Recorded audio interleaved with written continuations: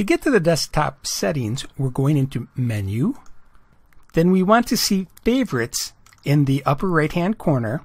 So the bottom column has Preferences. Then over on the right column, we want to select Desktop Settings. Here on the left, we see Desktop is selected, and then to the right, we see Desktop Icons. Select the items you want to see on the desktop, and we've got Computer, Home, Trash, Network, and Mounted Volumes. To see these on our desktop, we want to make sure the checkbox is checked. Unchecking it hides it, checking it shows it. The first one up here is Computer. Double-clicking that to open it is just like the My Computer on Windows.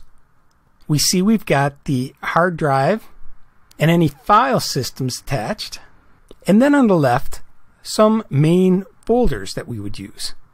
I'll close this. Next one down is Home. Double-clicking on that opens up the File Manager and shows us all the files in our Home folder. This is where we want to store all our data and documents that we want to store on this hard drive for this logon ID. One reason for storing them all in this folder is if we want to do a backup. All we need to do is back up this file and we have all our personal folders backed up. The next one down is Trash Can. Turning that on shows us the trash can. Double-clicking opens it up. We have nothing in there yet. I'm going to open up the Home folder and right-click to create a new document. The second one down, create an empty file. We will call this New File -T.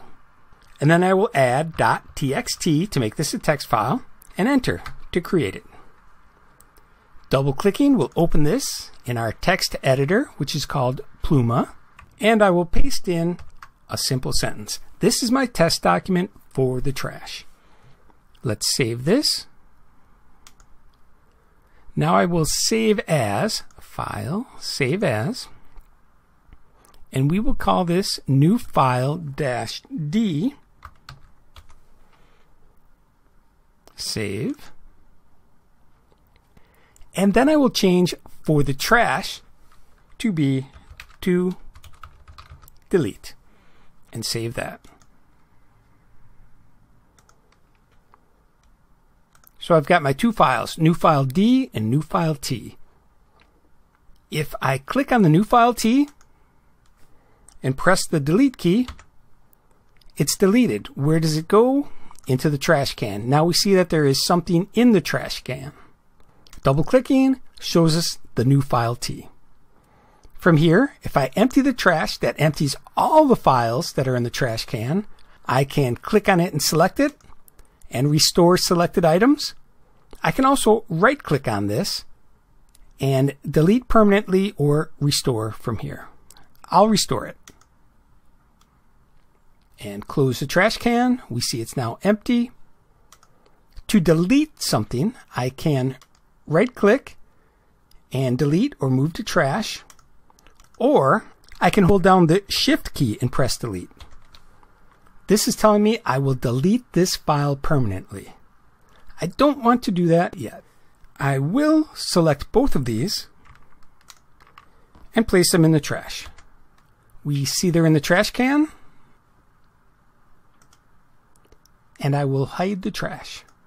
This next one shows us any network connections we are having and mounted volumes. That's basically for our flash drive or DVD. It will show them on our desktop, and we can right-click and eject them to safely remove them from the computer.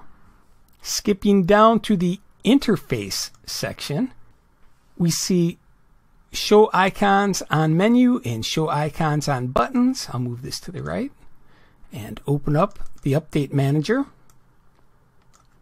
To show icons on menus, well, right here we've got Go. We see all the icons right there. If I uncheck this, come back to Go,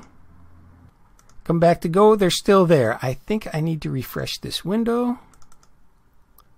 Go, and now they're gone. So I did have to close and reopen to hide those. Let's turn it back on and check, and there they are back. Show buttons, that works the same way on buttons, but so far I haven't found any buttons that this works on. It's probably because programs override these default settings.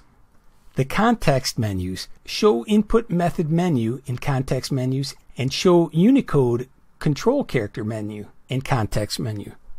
What these are for people who need to see special characters. The Unicode controls are like return and new line character, and the input method are for people that need other languages like Chinese or Japanese with special characters that they would be using on a regular basis. Down in the toolbars section, we have button labels, text beside item. Where we see this is the back and the forward. We see the icon and then the text. If I change this, I'll make this text below items. Now we see the icon and the forward, icon and back. The up also shows up, as well as the stop and reload. We also have show icons only. There we go. And text only. I am going to change this to be text below items. And then we've got our icon size of large. I will change this to only icons so we can see the difference between the large and the small. There's the small, there's the large, and I'll change this back so I can see my text below the item. Coming down to the terminal, we have one thing under the terminal, that is show fortune cookies. I am going to open up a terminal and show what it looks like when we open it with the show fortune cookies turned off. Then I'm going to come over and turn on the fortune cookies. Menu, terminal, and here we see a random message. Some people find these fun and amusing. Other people find this annoying. You can turn this on or off. I will turn this off and close my terminal. The last section we're going to look at is Windows. And I'm going to start here in the center where it says Appearance. Use System Font in Titlebar. We looked at the fonts in a previous video. What they're actually asking us is, instead of using the specific font for the title bars, do you want to use the application font in the title bar, which would make this window font title the same as the text in the window. And here we see we're using the same font. Turning this off defaults to the title bar font. This next one, buttons for layout, we've got traditional on the right. These are the buttons we're referring to. And right-clicking Mac Style on the left brings them over here to the left. To see how this looks a little better, I'm going to right-click, open up the desktop backgrounds, and I'm going to come up and open the Theme tab. When I switch this to GreenLaguna, it looks a lot more like a Mac computer. That and the Black Mate. I am going to change this back to MintX. Close. And change my style back to traditional. Under Performance, we've got one here called Don't Show Window Content While Dragging Them. I'm moving the window around, and we see it's moving the content when I drag it. If I click this checkbox, now when I go to move this window, I just move an outline here. This might come in handy if I wanted to see if a window would fit over to the right or to the left, but I don't see a huge need for this. I have seen people use it though. I am going to leave this on to show the window content while I drag a window. These last two, Use Compositing and Windows Manager, I am going to save these two for the next video.